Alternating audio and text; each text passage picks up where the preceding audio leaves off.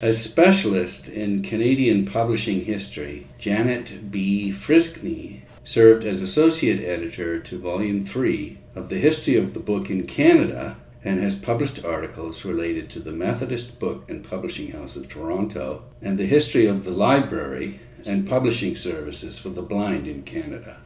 She has also edited and introduced 30 Years of Storytelling, selected short fiction by Ethelwyn Wetherald. Yes.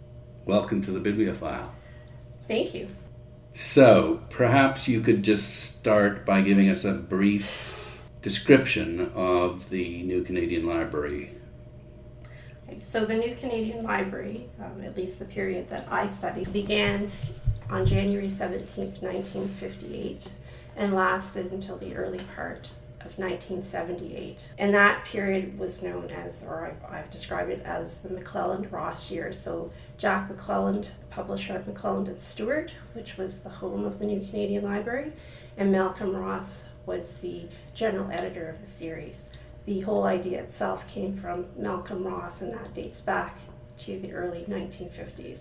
The New Canadian Library itself was a Canadian literary reprint series that was designed to bring back into print and to have in print on an ongoing basis books, quality paperback editions, in fact, quality paperback pocketbook editions. Not mass market, in other words. Not mass market. The quality paperback was a very different entity in the mid-20th century than the mass market paperback. Yeah. So the notion was to create this quality paperback series that could be used for students in the classroom, mostly at the post-secondary level, but there was an ambition as well to have some take-up in high school classrooms in Canada, as well as to have some trade sales, in other words, sales through the general bookstores to people across. To the general public. To the general public, yes. Yeah. So yes, and we should quickly add that the book we're talking about is the New Canadian Library, the Ross-McClelland Years, 1952 to 1978. Now, it's interesting that it took so long. You take it back to 52, but that it took so long for it to actually come to be. Why is that? Back in the early 1950s, Canadian literature was not a topic that was taught very much at Canadian universities or Canadian post-secondary institutions or in Canadian high schools. So the prospect of creating this series created a lot of anxiety. And in fact, Malcolm Ross, who came up with the idea of the series, he was attentive to the fact that he was seeing quality pocket books produced for American literature and those being picked up and being used in teaching. He had a personal commitment to Canadian literature himself, although he wasn't trained as a Canadian literary specialist. He was a 17th century literary specialist, but he had this interest in Canadian literature. Somewhat patriotic, I guess. Yes, he was a cultural nationalist. Sure. So he came to the notion that there should be a series of Canadian literary reprints that would be available for the use in teaching. And for research purposes to some, but primarily to bring, Carl Klink had the expression of bringing books and students together. And by the 1950s, the teaching of literature in general was very much text-based. The expectation was that the students should be working with the books, not simply being told about books. Yeah, secondary sources. Right, they should be working with primary sources. So all of that came into it. But still, it was the mid-20th century. There was very little Canadian literature taught. Mostly when it was taught, it was part of what were called AmCan courses, American and Canadian literature courses. They'd be dominated by American literature. The Canadian would tend to be more tacked on at the end, might not even be covered. So hence the anxiety. Malcolm Ross, by 1952, has come up with the idea of the series, and he initially approaches John Gray at Macmillan of Canada, and apparently John Gray says, "We'd lose our shirts, not interested." So he's a Brit anyway, isn't he? Yeah. Well, But he had a long-standing commitment to Sure. publishing Canadian author titles in Yes. Canada. Yes. So it all boils down to risk, because there's very small margins on quality paperbacks as well that are coming into those anxieties. So Malcolm Ross ponders the situation, and then late in 1952, Jack McClelland, who is actually a former student of his, creates an opportunity by when he sends Malcolm Ross a compliment on a recent book or article that Ross had published. So Ross jumps on this opportunity, sends a note back in December 1952 saying, "Oh, thanks for those kind words." And then a postscript on the top of this letter, he scrawls, "What about a Canadian literary reprint series?" I'm paraphrasing, but that was... Did you see that letter? I did see that letter, and I didn't initially find that letter. A colleague, Judy Donnelly, came across it when she was doing some other research in the McClelland and Stewart archives and passed that along to me. So I was delighted, and that pushed my original research. I had a timing of 1953 to 1978 on this project, and that pushed things back to 1952. Right. So serious conversations sort of commence around 1953-54 with McClelland and Stewart, but there's market research, there's anxiety, and it just goes on and on through 53-54. By 55, there's a commitment in principle, but Jack McClelland's saying, there's not much money in this for anybody. We can offer you a little bit. It's a financial concern that's Absolutely. stopping this from happening, right? Absolutely, Yeah. yes. By 1956-57, the commitment is there. And the final thing, the original 4 books in the series actually have a 1957 copyright date on them, because that was the initial intention, but there's a problem with the engravings with the printer in the UK, and so that pushes the final launch date to 17th of January 1958. What's that problem with the engraving?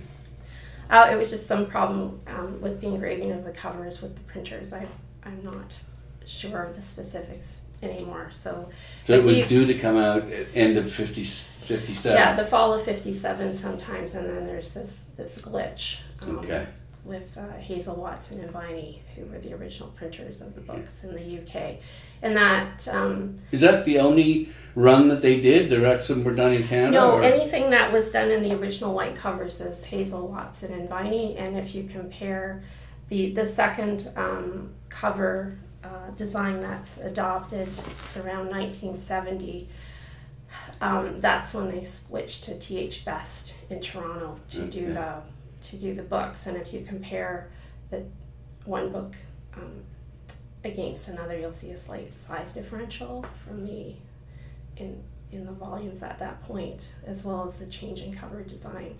So the original covers were designed by Frank Newfeld.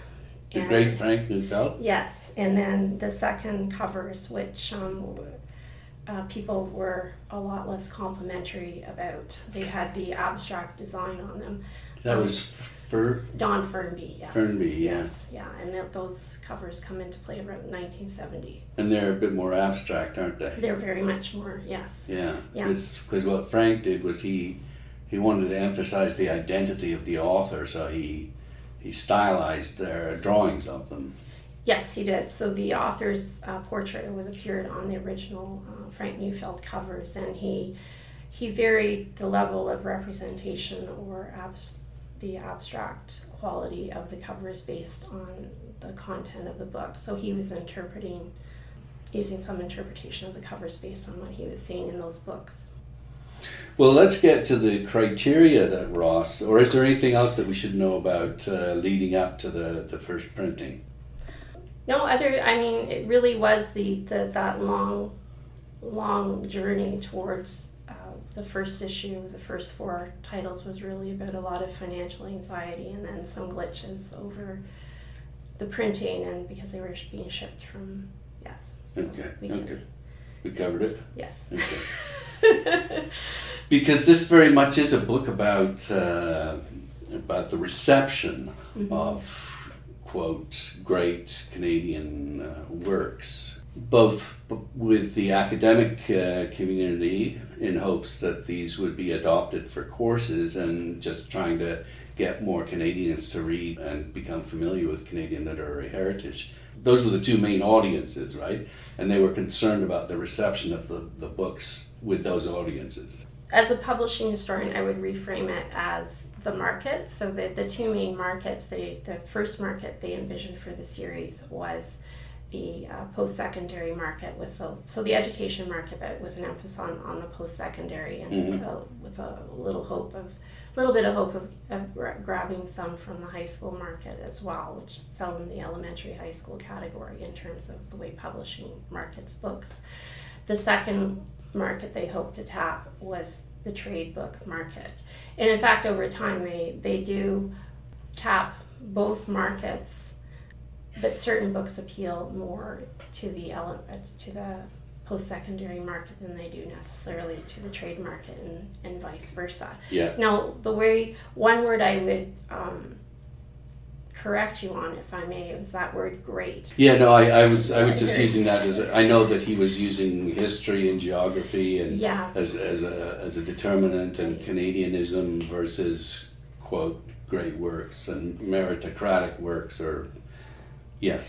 Right. So one of the great anxieties that comes up with a study of the New Canadian Library, or with any sort of probing around of the history of Canadian literature and the criticism of it in the mid-20th century, is that you will find a lot of anxiety about the qualitative values of the works versus the worthiness of noting them based on what they tell about the story of the development of Canadian literature, or what they reflect about the country. Someone like Malcolm Ross was always concerned to go for breadth and depth.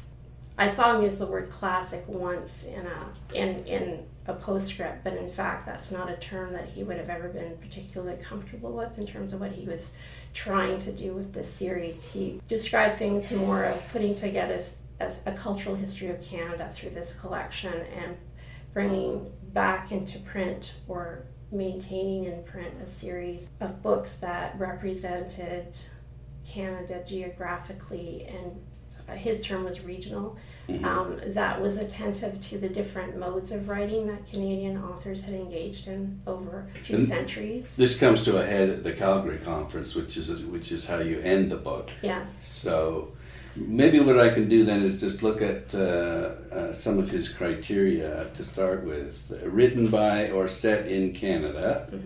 We talked about aiming at a reading and academic community. He's part of a highly committed coterie yes. of other academics who have his same ambitions.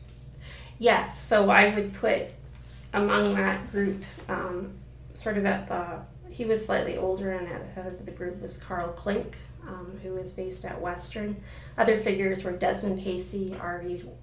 Waters, Reginald Waters, Claude Bissell at University of Toronto, Elizabeth Waterston, Clara Thomas. All of these figures were overtly committed to Canadian literary studies, and in establishing it at the post-secondary level in Canada.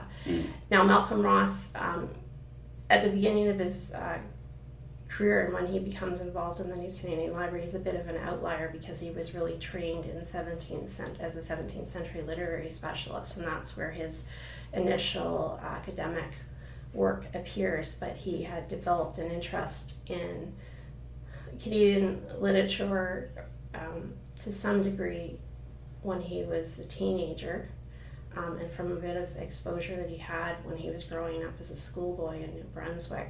But also, he had worked for the National Film Board during the Second World War, and he had also been influenced by Donald Creighton's Commercial Empire of the St. Lawrence. He saw that as an important book.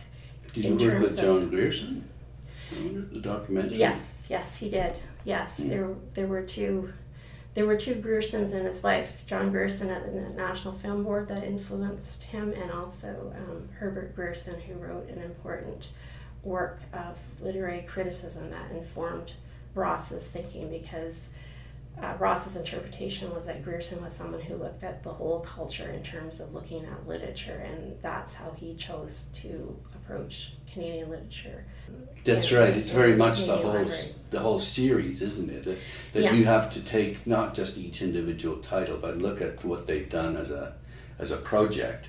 Absolutely. So, because I've always resisted people who talk about the New Canadian Library of that era as the canon of Canadian literature, because really when you start to drill down into individual titles, some of those titles never had any canonical claims.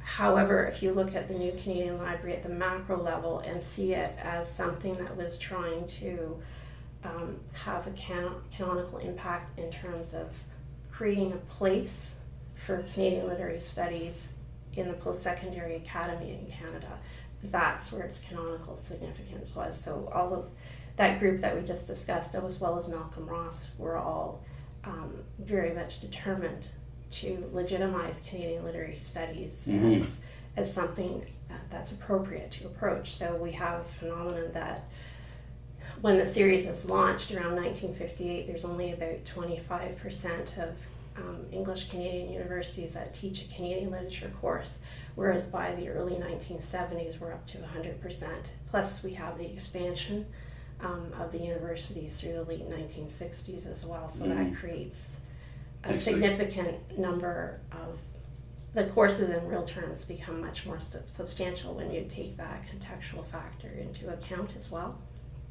He also said, or trying to convince Jack to go with this, he suggested that availability would create the market.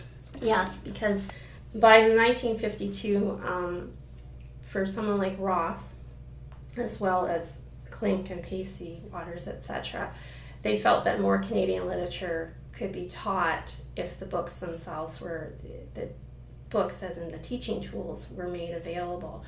So it becomes a bit of a, if you build it, they will come kind of expectation that Ross sells to McClelland, and McClelland chooses to accept the rationale because McClelland himself in that period was shifting his own focus of his company more and more towards the publication of Canadian authored titles. They'd had a bit of a crisis in the late 40s with an agency that they lost representing, being an agent for a foreign firm that had really emphasized how perilous the situation could be if you lost a major agency. Yeah. And Jack McClelland, who has now entered the business, makes a very self-conscious decision that going forward we're going to put more of our emphasis on Canadian authored titles. So the New Canadian Library fits into Jack McClelland's broader vision for his company in the 1950s as well. Yeah. Yeah, so he really approached Jack McClelland at a very good time.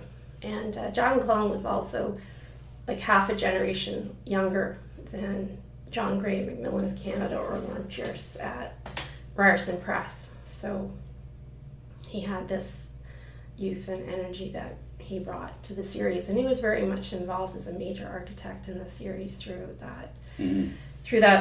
that first period of the New Canadian Library, which was another reason why I subtitled the book The Ross-McClelland Years. I like how you sort of position this. You give a little bit of a history of or a summary of what book history is. Yes. So, and I'll read that out. Book history is a field of study whose considerations encompass matters relating to the production, dissemination, and reception of books and print, the human agents involved in such processes, and the interactive relationship that exists between published materials and the wider social and cultural milieu of which they are part and parcel. And then I really like the fact that you go into a discussion of, if not the history of series, you talk a bit about the traditions of series. Maybe you could address that. Okay. If not, then I'll just read out the four of them. There's Go ahead. These four traditions whose histories are strongly interlinked are The series, the reprint series, the paperback, and the quality paperback. Yes. There's two things going on, really, Nigel. Because I'm a publishing historian, or more broadly, a book historian, but I was dealing with a topic that focused a Canadian literary reprint series. So there's a certain amount of expectations of literary criticism that I found over the years coming my way. But of course, I've never positioned myself as a literary critic. So that was quite a deliberate act on my part to offer some understanding of what book history is and what its motivations are, and then in terms of discussing the history of the series. So the concept of the series goes back 2 or 3 centuries now, and leading up to the difference between the mass market paperbacks that are established through things like Penguin Books in the UK and the pocket books in the US, and establishing what the mass market paperback pocketbook was versus the quality pocketbook, because the quality pocketbook was perceived to be aimed for sale through the trade booksellers, not through the mass market outlets. Smaller print runs, which means higher price tags, right? So smaller print run leads better to higher books. Unit costs. Yeah. Yes, Better binding. Better binding, and the notion of longevity too. So whereas a mass market book might be produced in 25,000 copies, it might be produced only once, whereas the expectation with a quality paperback during that time, say it was produced in 4,000 or 5,000, but the expectation is that you would set it up and you would go back to print again. So it was a long-term keep making you money, investment, wouldn't it? Yes, because you're effectively creating a backlist. By the series. And you don't have to reset the whole thing and design it necessarily. No. You also talk about the fact that the series have a common theme typically. Yes. Usually with uniform binding, uniformly priced, appearing under a general title. And series format is a means of dispersing the risk of individual titles across a collection of books. Numbering titles can also facilitate the impulse to collect. Yes. Yes. So publisher series are fundamentally a marketing strategy for publishers, and you should never forget that when looking at a series, or at least a book historian or a published historian wouldn't forget that. It would always be sort of top of mind. I know, I've gone nuts on a book series called Written in Pictures. Mm-hmm. So I've got like 110 out of 132, I think, so far. Right. And were they all numbered?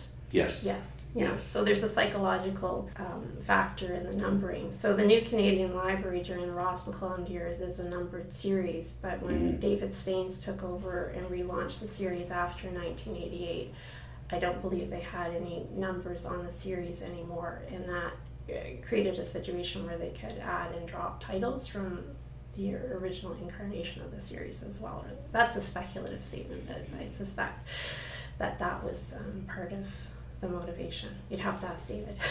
Okay. You then say that in general, the strategies that distinguish the publisher's series support D.F. Mackenzie's established point that form or format affects the meaning or sense of a text. I thought that was a hugely complicated little sentence there. Well, I mean, because series they adopt a common cover design so that they're visually recognizable. But how does that affect the meaning or sense? Well, it affects the perception of the book or the book on the shelf. One of the books in the New Canadian Library is Hugh McLennan's Barometer Rising. So the NCL edition of Barometer Rising has an author's portrait of the white background. It all looks very serious. But around the same time, there was a popular edition of Barometer Rising issued for the mass market, and it has a much more romance cover type of title on it. So the perception of the book and what the contents might be can be very much affected by the cover design. So the moment you put a work of past Canadian writing into the New Canadian Library, there was an elevation of its status for that reason, and authors were... the authors really wanted to get their works into authors liked it. Well, authors like to get into the New Canadian Library for two reasons. One, for status, and secondarily because they were quality pocketbooks, so the price tag on them was higher, and so in that case their royalty rate might be greater, or the royalties that generated had the potential to be greater. You put that at 6% and 8%. At the 6% up to the first. In the later 10,000. years, in the 1970s, they have to come up with M&S has to come up with a more competitive rate. So they changed the. Would it be 6% on a higher value? So 6% on $3 versus 6% on rate. So that made the author would have to look at the longer term nature of an NCL publication and the pricing versus if they had a mass market opportunity, then it would be a larger print run, but it would probably be a more modest royalty on a more modest price on the book. That said, Jack McClelland didn't object to non-exclusive arrangements if the author wanted to have a mass market book going at the same time as the quality pocket book in NCL. You mentioned Robert Fair de Graaf. Mm-hmm. Can you tell me about him? Okay. It's too long ago. He was instrumental in the paperbacks revolution. In the U.S. But Sure, not a problem. Sorry. It was a long time ago. It was 2007 that it first came out? 2007 for the book, but the original research for the dissertation out of which emerges was in the late 1990s. So it's been a while. But this particular edition was published in 2015, right? The paperback, the trade paperback version, yes. So the original hardback edition was produced of New Canadian Library was produced in about 300 copies, and I was lucky enough a few profs put it on their courses, so I guess it got sold through. So UTP kindly did a paperback. Yeah, we touched on Canadian nationalism. You quote Paul Litt, the critic, who I think he's here, isn't he? Yes, Carleton? Carleton, yes. Yeah. Mm-hmm. He talks about cultural nationalism and the fact that Canadian patriotism threatened critical standards. Yeah, so Litt talks about, to use his term, is liberal humanist nationalism. Litt looked at specifically at the Massey Commission, so the Royal Commission on National Development in the Arts, Letters and Sciences, which was issued in the early 1950s. And he talks about this brand of liberal humanist nationalism active in Canada among the cultural elite at the time as attention. So the liberal humanist component is a desire for high cultural enlightenment that speaks to individuality and good citizenship. At the same time, there was the nationalism component was more based around romantic nationalism. That creates an environment in which there's a pull towards creativity that gives rise to a sense of national identity. And very much some people like Malcolm Ross and those others we mentioned and Jack McClelland, they formed part of a cultural elite, and there was always a tension going on between a desire for merit versus aesthetic merit versus a desire to acknowledge the literary accomplishments of the country. Yeah, kind of progressing through a development. Well, that's the thing, that whole developmental model comes up as part of the romantic nationalist component of all of that. So there's this was the sense right up until the 1950s and 60s, going back into the 19th century, that there would be people who studied Canadian literary output and would express some anxiety about it, but there'd always been this hope, well, it's on a trajectory of improvement. That's right. So for people like Malcolm Ross, or all the introducers of the volumes in the New Canadian Library, when you read those introductions, it's fascinating, because a few of them will say this is a Canadian classic and be done with it. But many of them will say, okay, well, these are the strengths of this title, but these are its shortcomings. And you would often, the shortcomings would be around the literary merits of the work. So that tension was always there. They're kind of ambiguous, right? A bit about them. I would say there's a lot of ambivalence. So there's this strong commitment to study Canadian literature, to recognize it, to make it acknowledge it as worthy of study in the post-secondary classroom. At the same time, there are these hesitations about its literary merits.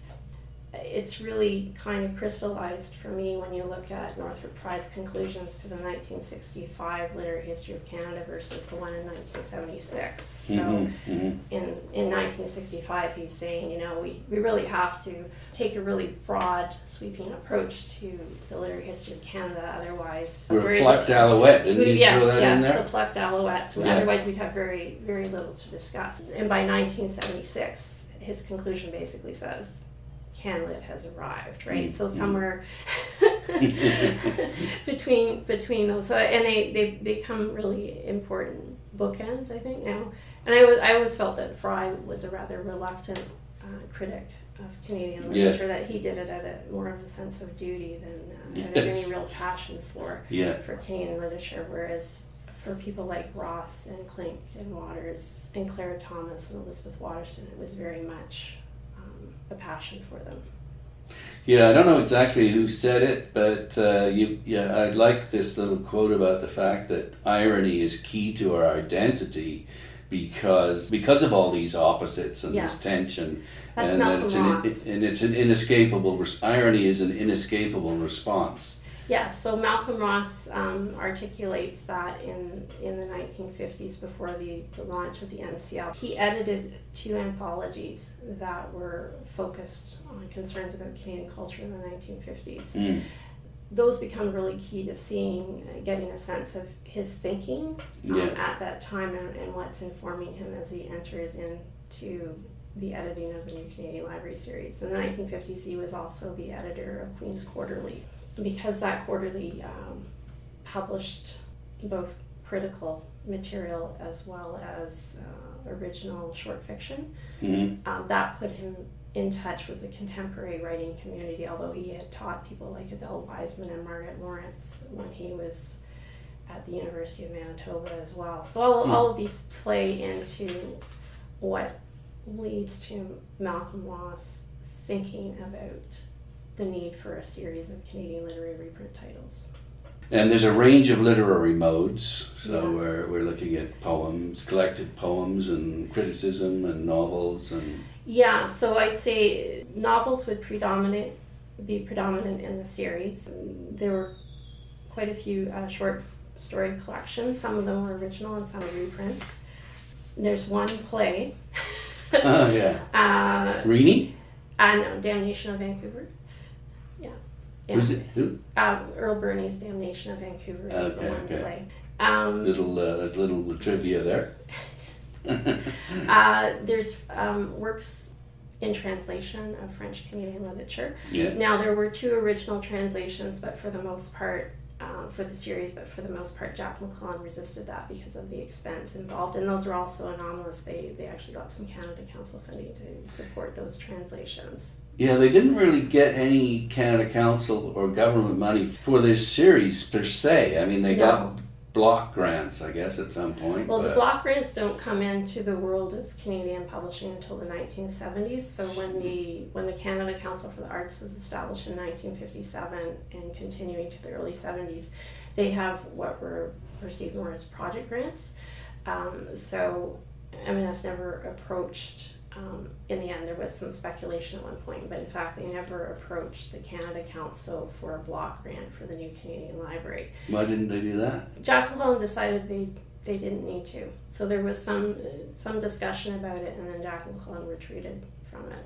He may have felt that some works in the series were doing sufficiently well to support the rest of the series. There was the discussion in the archives that I found, and then there was a retreat from it with no clarity about exactly why he decided not to. Two of the greatest Canadian publishing enterprises, this new Canadian Library and the Canadian Encyclopedia now, they got Alberta money. Yes. But that was political though, right? Yes, but it is interesting, isn't it, that these are held up as two monuments of Canadian publishing, and there was no real support from the federal government. No, so the new Canadian Library might have benefited tangentially in the mid-1970s when the block grant programs do start up at the federal level, but it would have been part of a piece rather than anything overt. 23% female authors. Yes. Which isn't terrible given the times. So this is one of the things. I saw no evidence in the archives that Ross was in any way conscious, deliberately looking for women authors. I never saw anything in the archives saying that he declined a female author because she was female either. Right? So there was that. It would be interesting for a literary critic to come along and take a look at what went in and the titles, the list of rejected titles, and make an assessment there if they wish to see whether they were. But I wasn't reading all of the books that were rejected from the series. And there's he read about 700 altogether. Yes, he did. So in the end, there's about the new Canadian Library had the main line, which had over 150 titles in it, and then it had its original. That's where the Poets of Canada ended up. So it was originally conceptualized as where original collections and materials would be put in, but in fact there was some variation on that in the end. And then there was the Canadian Writers series, which is another sub-series that was looking at criticism. But Ross, his concerns were regional representation, looking at the development of Canadian literature across time. So all of those factors. But he was more inclusive than some other scholars of the day would have been had they been the general editor of the series, because he did not disdain literary modes of the 19th century. So a lot of the Canadian literary critical community in the 50s and 60s and 70s placed a high value on realism, and I think the series would have been somewhat different if certain other individuals had taken it on, whereas Ross was very much interested in having some representation of modes of writing novels in particular that had occurred before. Yeah, he wanted to take different cultural moments on their own terms. Yes, right? And that again went back to looking at literature in the context in which it had emerged originally. That was a real critical concern for him. Yeah. We talked about the jackets and the fact that they're striking, and Frank Newfeld did a very good job on them. But what Jack also wanted was, well, I guess point of sale was key for him, right? And I guess there were some posters done up. Yeah, so you're harkening back to the very launch of the series. It takes them a while to come up with the first cover design, which is the one with the white background. And the kind of torn little strip along the torn strip along the left, and then a portrait of the author, which became a bit tricky when they had authors who were published multiple times, because they had to be a bit creative, otherwise people would have been confused by Stephen Leacock, for example, who had a lot of representation in the series. But the point of sale factor, when they were doing figuring out the money for the first 4 titles in the series. For that one, they were planning 5,000 copies at a retail price of $1. And Jack McClelland's calculations at the time, after everybody had been paid their royalties and all the production costs had been covered, if they sold all 5,000 copies of each title, then they would make about $100 on each title. So that's how acute the risk was, and it took several years to sell out 3 of the 4 first titles in the series. So the point of sale business, to wind back to that, sure. Nigel. Yeah, fine. So the point of sale business was because they also wanted to market the books in the regular bookshops. So paperbacks of all kinds, the quality paperbacks sold in bookstores, they required a cover that would draw attention, that would catch the eye of the people in the bookstore, simply because they couldn't, the publishers couldn't afford to do any advertising in the media. Yes. Okay. I mean, the New Canadian Library was lucky in the sense that it did get some reviews. That's the other point. Because of the series context in which it was yeah. issued originally, so it was lucky in that sense. Jack decided to really push review copies. He did 300 copies of each when it was launched. Yeah. When it was launched, yeah. So yeah, I guess they got and you say the response was very favorable. Yes, in the late 1950s, you have individuals among the book review community who also share that commitment to the promotion of Canadian writing. Mm-hmm. So they recognize what Ross-McClelland are attempting to do, and they do their part in helping promote the series. Leacock outsold the others by a considerable margin, and as a result, he makes an appearance quite frequently because he makes money for them. So I would call Leacock like a stabilizing factor. So there was a Leacock title in the first batch of 4, and that one outsells the others initially. Over time, something like Sinclair Ross's As for Me in My House actually becomes a tremendous seller for the series. That's really given high praise as a masterwork by many, isn't it? It is now. Back in 1958, yeah. It had its day, hadn't done very well, and Sinclair Ross was really pleased and touched, I think, when they put it into the New Canadian Library and gave it a second life. And then it became one of the most stalwart titles in the series over time. It sold over 100,000 copies by 1978. Wow. Yes, right. So Leacock is interesting because in the early years, I would call him a stabilizing factor. So Leacock titles were regularly placed into what Ross called NCL batches for that stabilizing factor. Things like Sunshine Sketches and Arcadian Adventures would be picked up absolutely by the academic sector, the post-secondary market, but some of the other Leacock titles were very deliberately placed in the series to try and pick up more of a trade sales to help stabilize the series. Over time, though, Sunshine Sketches among the Leacock titles became the most prominent seller, and over the course of the entire series, the Leacock's claim to fame as a stabilizing factor becomes less of an issue in the 1970s when you start to have people like Margaret Lawrence and Margaret Atwood, and Gabrielle Raw was an incredibly important author for the New Canadian Library in terms of generating sales, I think. What are the first 4 titles, by the way? Sinclair Ross's As for Me in My House, Morley Callahan, Such Is My Beloved, Literary Lapses by Stephen Leacock, and Over Prairie Trails by Frederick Philip Grove. And so there's a picture of those 4 titles in the book. Yeah. Okay. And there's a nice picture from a magazine of Jack McClelland with those 4 books displayed on his desk in an early article about the series. Okay, so in 63, 50,000 were sold. 67, 96,000. By 71, 275,000. Those are cumulative figures for the entire series. And you have to keep in mind that the series grows by more books year by year. And there's a great surge in publication.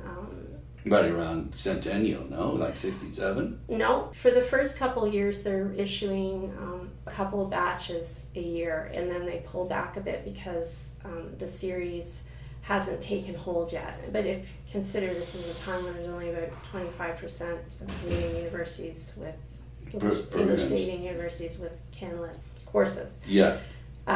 So they pull back a little bit in the early 1960s to one issue a year, and that's consistent for the remaining years, but they're not consistent about the number of titles in an issue. So sort of around 1973, 74, 75, McClelland and Stewart decides to have some paperback promotions. And at that point, especially the 74, 75, they published far more books in those years in the series than they had typically.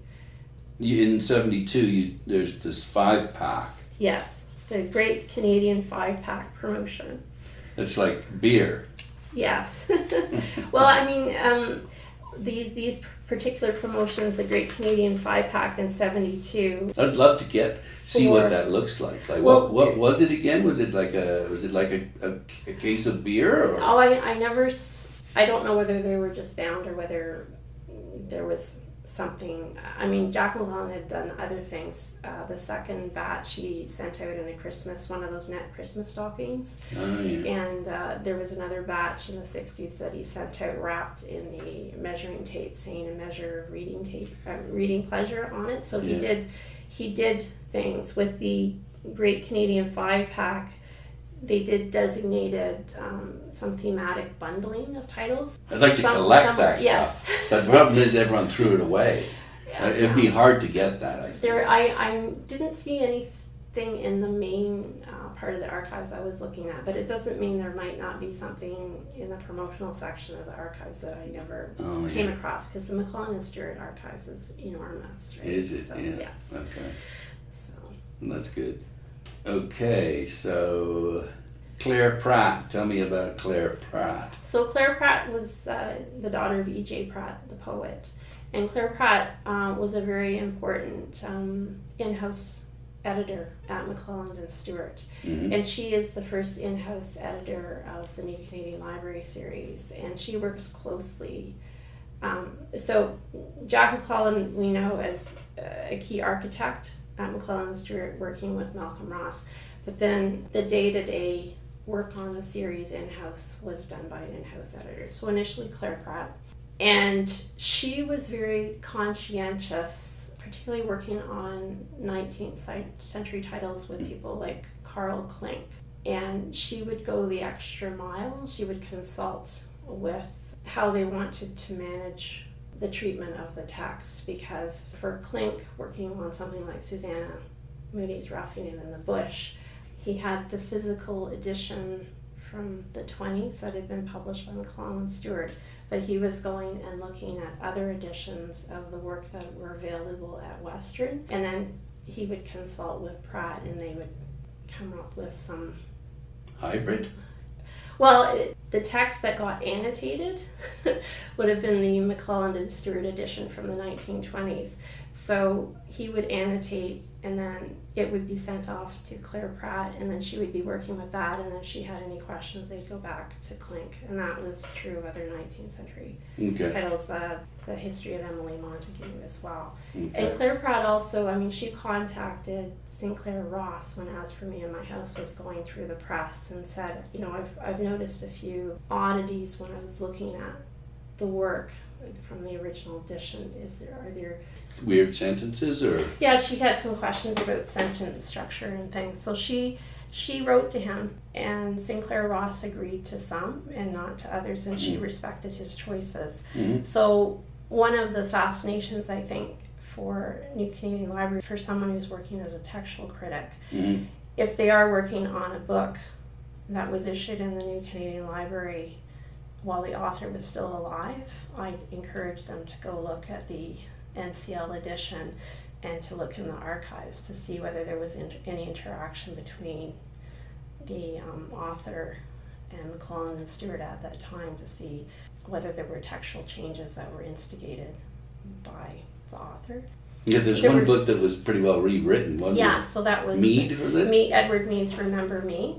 That was issued during the war, the Second World War. The author was writing things, sending them back to his wife, who was writing them up, and then sending them to the original publisher. Faber, yeah. Yeah, so the book came out at the time, and then when the notion of publishing it in the New Canadian Library came up, Mead had a look at it and consulted with McClelland and decided, he would happily do some revisions. Yeah. And the revisions were significant. So the NCL edition is extraordinarily different from the original edition of that. One book that didn't make it in during Ross's time was Beautiful Losers. Yes, indeed. So I identify what I'd say were three crises in the relationship between Ross and McClelland over that 25 years that they worked together on the New Canadian Library, and one of those crises was over Beautiful Losers. So Beautiful Losers was an original hardback publication by McClelland and Stewart. And just to add, of course, McClelland was good friends with Leonard. The book had done the normal process. It had been issued in hardback. There had been a paperback edition with another house, and then the rights for the short-term mass market paperback edition were coming up, and an in-house editor alerts Jack McClelland to this, so he raises the possibility of putting it in the New Canadian Library with Malcolm Ross, and initially it looked all okay, and then Ross sits down and has a series of read of it and decides, no, absolutely not. He says infantile, pretentious, obscenity for obscenity's sake. Yes. So Malcolm Ross felt quite strongly against Beautiful Losers. Jack McClelland was quite perturbed. He tried to convince Ross otherwise. Ross was unmoved, and in the end, Jack McClelland respected Ross's veto. But it was the first title. The first book, yeah. So after Ross's retirement as general editor in 1978, the series goes into a 3-year hiatus while the M&S is deciding what to do, and then they do a relaunch. They start adding titles again in 1981, and the first book they put in the series at that point is Beautiful Losers. He went after a lot of different introducers. Yes. Geographically and institutionally, in hopes of getting these books adopted by Canadian University English departments. So the introductions were interesting. So the introductions distinguished the New Canadian Library from competitors that started to appear from Oxford and Canada paperbacks and Ryerson and everything through the 1960s. So a distinguishing characteristic of the New Canadian Library was virtually all of them had an introduction added to the volume. Let me just read this out here. Our introductions are meant, this is Ross, our introductions are meant to be interpretive and critical, with emphasis on theme, structure, pattern of symbol, tone, etc., with plot detail used only for necessary illustration. And if you think of the wording of that reflects Ross's concern that the introduction be of utility to people in the classroom. So of utility to the student who's reading the books, but also of utility to the professor in the classroom. And in some cases, the introduction to the New Canadian Library edition of the book would be the only critical piece that's available to the professor when they were teaching these works. So there's a highly differentiated amount of criticism available about titles in the New Canadian Library from this era. As a component of the quality pocketbook series that Ross and McClelland envisioned, they also very deliberately wanted to have an introduction in there as another factor to set them apart from a mass market edition of the work. Then you later talk about allographic introductions. Yeah, so that's the same. So the allographic is simply written by a party other than the author. Yeah, and you quote literary Yes. You do get a little heavy, which is good.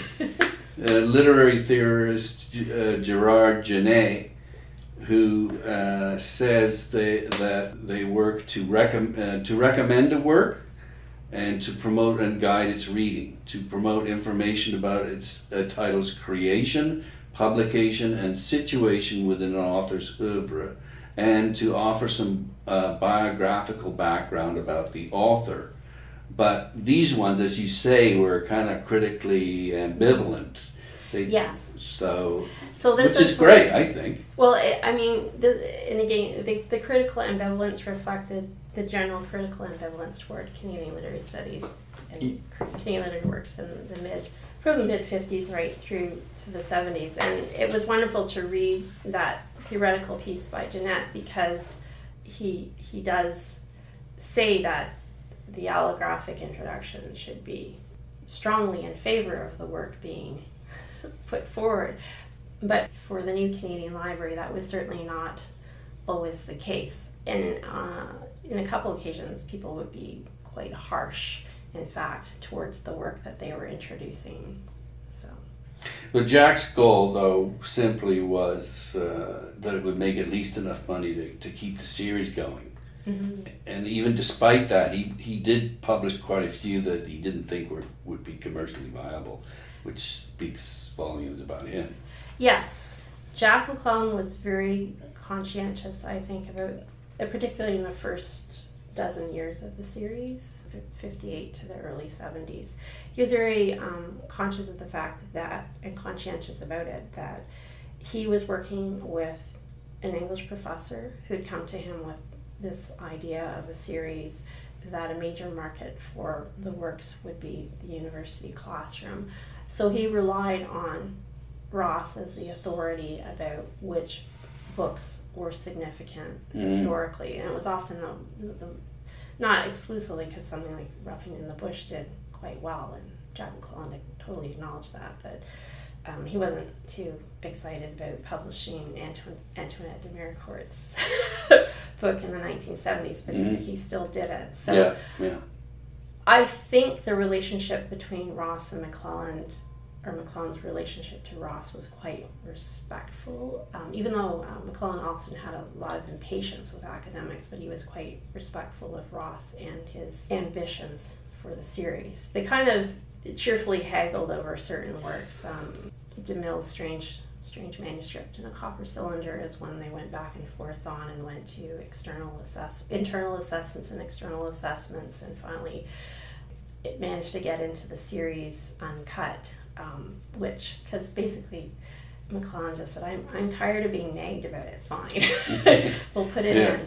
And other titles in the series were doing splendidly, so they couldn't complain about how many of Gabrielle Bra's titles were doing. So, but he did. I mean, his sort of demand that there be page limitations, for example, or permissions that he had to get, that did have an impact on content, and there was quite a controversy about abridgments, right? Yes, so a certain number of 19th century titles were abridged in the series. And the interesting thing about the controversy was it was more retrospective, right? So at the time, the people introducing the works, like Carl Klink was one of them, Elizabeth Waterston, they were willing at the time to do that, because they felt it was more important to get an edition of the work into the New Canadian Library, even if it was an abridged edition. So by the 1970s, after Canadian Literary Studies is more consolidated in the post-secondary institution, there's a reflective look back at some of the titles in the New Canadian Library series, and there's criticism of those abridgments and the interpretation of the works that occurred based on abridged text. So there's a genuine scholarly preoccupation with that, and we should never not recognize the importance of that either. What I would say the only difficulty is that the people making the criticism in the mid to late 1970s, early 80s, weren't necessarily reflecting back on the circumstances of the late 1950s and early 1960s, and the fact that this was a trade publisher that had taken it on, not a scholarly press. Trying not to worry about profit. And the fact that these works were never envisioned as scholarly editions per se, they were envisioned as texts that could be used in the classroom. So they wanted to aspire as far as the quality paperback pocketbook, in fact, but they weren't aspiring to scholarly editions at the time. And in fact, if you think a scholarly edition can take years to produce because of all the research involved, and you had a turnaround time on some of these books going into the series of less than 18 months, depending on where it came up in the queue and whether an introducer could be recruited and whether the rights were available. So there's all of that.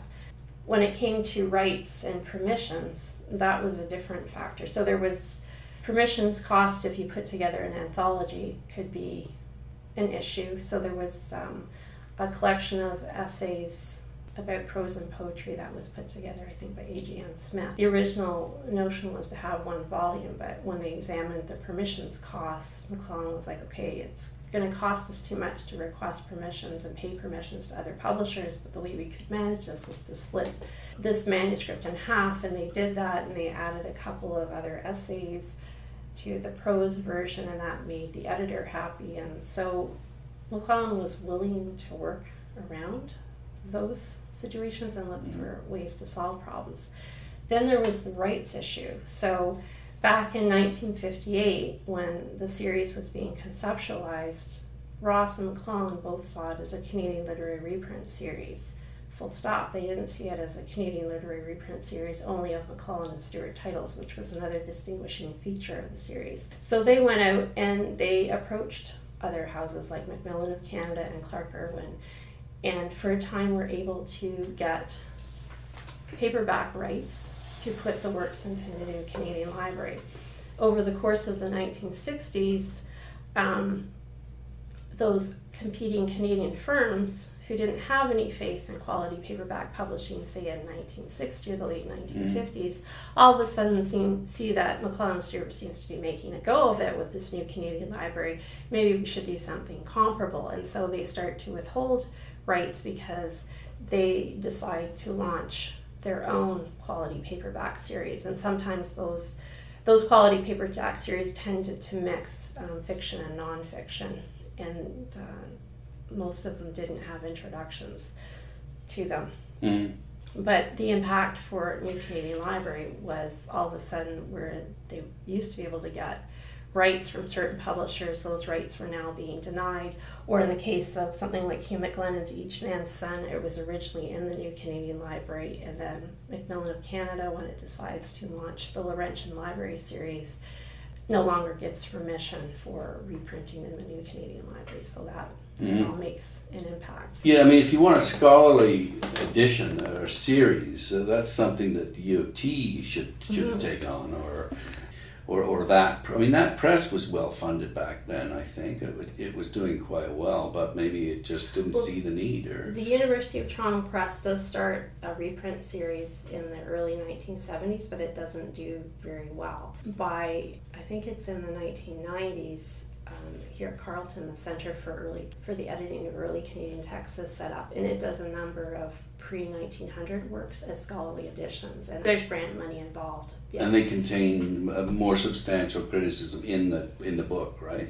Well, it's a scholarly edition would have looked at all of the iterations of a work that had emerged and make a decision about what is the authoritative text based on a date of publication, and then worked with that text to be the primary text, and then built a whole apparatus around it. It's a major scholarly endeavor. Long term too, for each work. It requires money and labor, the kind that certainly was never associated with putting together a volume for the New Canadian Library. But again, you're looking at the consolidation of Canadian literary studies, right? So in 1950s and 60s, nobody really would have conceived of scholarly editions of Canadian literary texts because the legitimacy of the field itself and the study of CanLit was still being established. Yeah, and in fact, that's what you say. You say that, using the word consolidated, you say that the New Canadian Library consolidated the reputations of many of the authors, but didn't really establish any. It depends. It depends on when. The New Canadian Library is interesting because it takes in works from quite a breadth of time, right? So if you're dealing with works that were published before 1900, well, in the 1920s there was a whole series of surveys of Canadian literature that were produced. There were about 5 surveys at that time. So those authors would have thought about and discussed many 19th century works. So what you find is that a number of pre-1900 works that were put into the New Canadian Library during the Ross-McClelland years had previously been discussed and might have appeared in multiple editions, things like The Backwoods of Canada by Catherine Partrell and Susanna Moody's Roughing in the Bush. There may have been multiple editions of those works over time. There's some criticism. So being placed in the New Canadian Library was really further consolidation of a reputation that had already been established. For someone like Sinclair Ross, and As for Me and My House... Kind of a rebirth, isn't it? It was, right? So the book hadn't done particularly well in its original publication. Being placed in the series was highly significant, and most of the criticism about the work appears after its appearance and its take-up by the Canadian Academy. Those are the sensitivities that I think are important in looking at the series. One of the things that I did in writing the last chapter was to go and look up what scholarly criticism exists on every author. Well, yes, and you make that point. So, you say that's a published criticism is a sign of the canonical, and a lot of them fail the test, right? Yes, that's correct. And even by the time I was doing the study of the New Canadian Library, so I was doing most of my research for this book in the late 90s. And by that time, many of the authors and works in the series were not being discussed in the classroom, right? So at that point, so Margaret Lawrence and Margaret Atwood, absolutely. Gabrielle Raw, yes, they were all still there, but there were other authors that Henry Kreisel, that's not somebody I ever came across by the time I was going through post-secondary education, right? And then there were individuals, authors or books that were never in the New Canadian Library of the 58 to 78 period, like Alice Munro's Lives of Girls and Women, or Hugh McLennan's Two Solitudes, or W.O. Mitchell's works. The rights were held by other publishers who refused to allow them for the series. So that created a situation for the professor in the classroom who is choosing books for their courses in the 60s and 70s. If they wanted to do what they felt were important works of Canadian literature at that time, they might well need to be drawing on, works from Macmillan of Canada's Laurentian Library alongside works in the New Canadian Library. Now, there's no doubt that the New Canadian Library was dominant because it started earlier, and McClelland and Stewart had its own tremendous backlist on which to draw. And that backlist, the McClelland and Stewart backlist, became more dominant in the 1970s because of the rights issues. But at the same time, there were a sufficient number of books that would have been deemed important works of Canadian literature in the 60s and 70s that were never in the New Canadian Library during the Ross-McClelland era. One of the things about academics is they shy away from evaluative criticism, which always bugged me. Because I think that's where much of sort of canon building takes place, is the cut and thrust and argument about what's better and why, and sure, it may be subjective, but that's where some of the best arguments come from, I think. And I think Jack thought that too. But maybe you could tell me, because this comes to a head at the end of your book in the Calgary Conference of 1978. Yes. So by sometime in 1976, McClelland has come to the conclusion that it's time to retire Malcolm Ross as the general editor of the New Canadian Library, to shut down the series, which happens in January of 1978, and to do some rethinking. The New Canadian Library as a property had become quite unwieldy at that point. It was comprised of over 180 titles across the main series and its 2 sub-series. So as a publishing property, it was a bit awkward. And some of the books, of course, as we know, weren't selling as well as some of the others. So I think McClelland wanted to take an opportunity to really figure out how to revise and rethink what they'd done, and probably do some kind of a relaunch of a more restricted series, or under a slightly different title. I think he used the word classics, right? So you can never forget that Jack McClelland was a publisher and a bit of a showman and into razzle dazzle. Malcolm Ross was not into razzle dazzle. He was very serious, right? Yeah, he was a professor, so he got an income. Yes, and he had relationships with scholars. So you have a situation where McClelland has ambitions to come away with what he would have thought is a more definitive list of titles from the existing New Canadian Library, and to move ahead with that. But he needed a way to frame it, so he involves Malcolm Ross initially in some consultations with colleagues. The whole thing over time blows up into what became the Calgary Conference on the Canadian novel, which becomes in part a retirement party for Malcolm Ross, probably the worst one we can ever experience. And what McClelland had initially been concerned about narrowing the list of the New Canadian Library, I think there were some funders involved in the Calgary Conference that weren't interested in only funding things related to one publisher. Yeah. So then the vision becomes expanded, and then it becomes something like the 100 most significant Canadian novels, and there are ballots sent out in advance of the conference, and discussing those ballots all becomes part of the process, and this creates some anxiety among the Canadian academic community. Malcolm Ross takes a lot of flack for this. These people he's built up relationships with over the years, all of a sudden he felt kind of turned on by them. By individuals, the ballot takes up a major point of discussion at the conference. So ballots were sent out with, I think it was several hundred potential titles on it, and offer some rankings, choose 100 kind of thing was the imperative. The list is available in a published conference proceedings from the Calgary Conference if someone wishes to consult it. Oh, good. Yes. Where's that? You can get a copy here. Online? It wouldn't be online, but it was edited by Charles Steele post-conference, so the list is actually available. So for McClelland, the Calgary Conference was actually quite successful because he leaves at the end of the day with a list of 100 titles, and most of them, something like 78, I can't remember exactly now, were actually in the existing New Canadian Library, so he considers it a win. Malcolm Ross, I think, was traumatized by the whole experience, and even when I interviewed him in the 90s, really, you could see that he was upset, still 20 years on, about what.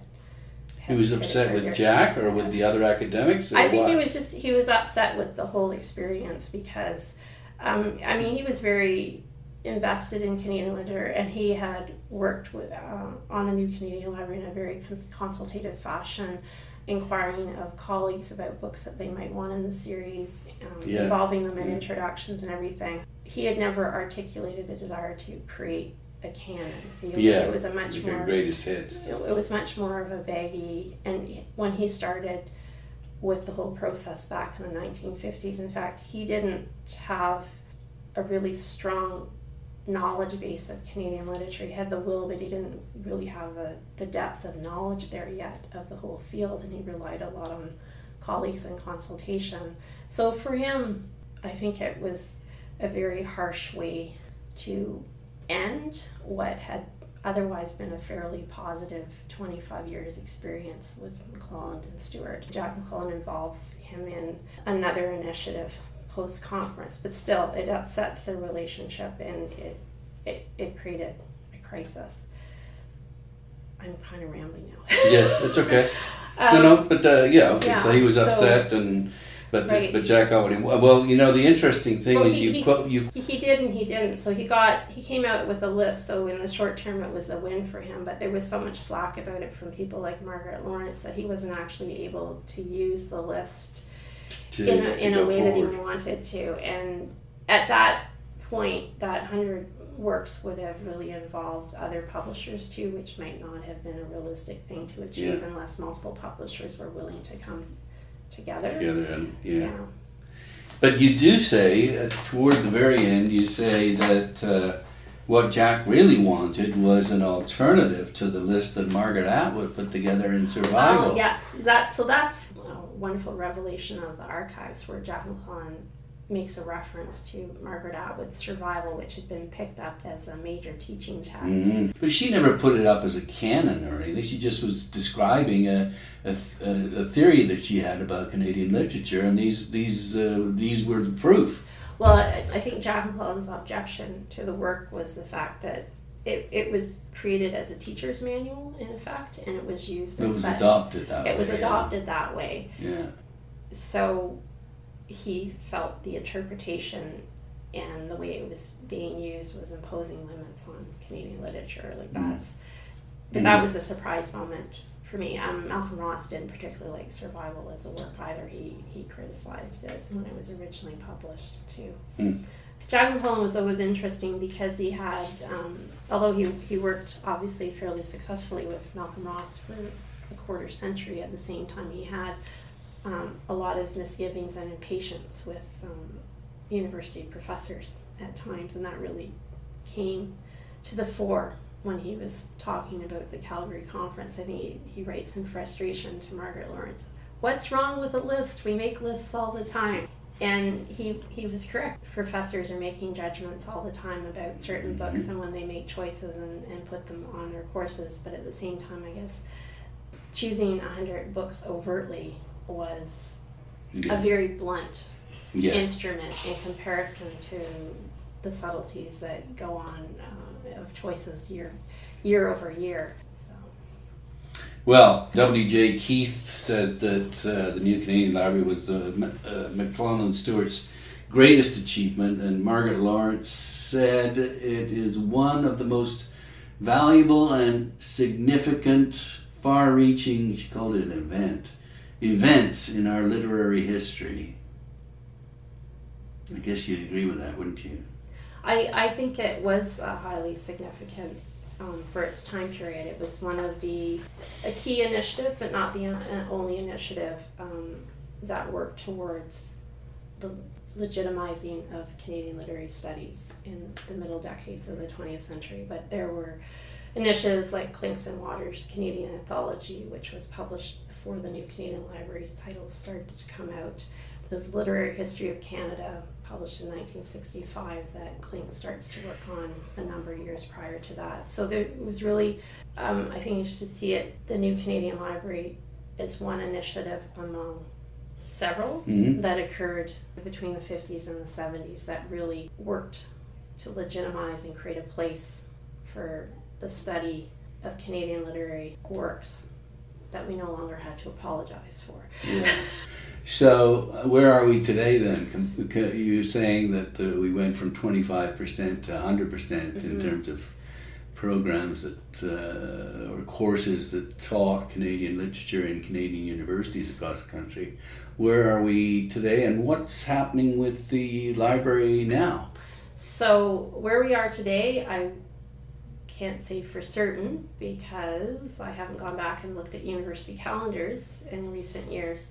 I would imagine there's still a Canadian literature course being taught in English departments at every Anglophone Canadian university, where I think it would become interesting to see where the focus of those courses are and how much material is being taught that comes from maybe before 1980. I think would be fascinating to see someone do a study of the Canadian literature, especially the survey courses, and see where the focus is, because for me, just anecdotally, it feels like someone like Margaret Lawrence, who was so prominent in the 60s, 70s, 80s, that she doesn't seem to have the same kind of prominence anymore. I don't know to what degree she may or may be taught anymore. I'm not a teacher of Canadian literature, so I don't have a sense of that, but I think it would be a very interesting thing to study what's happening,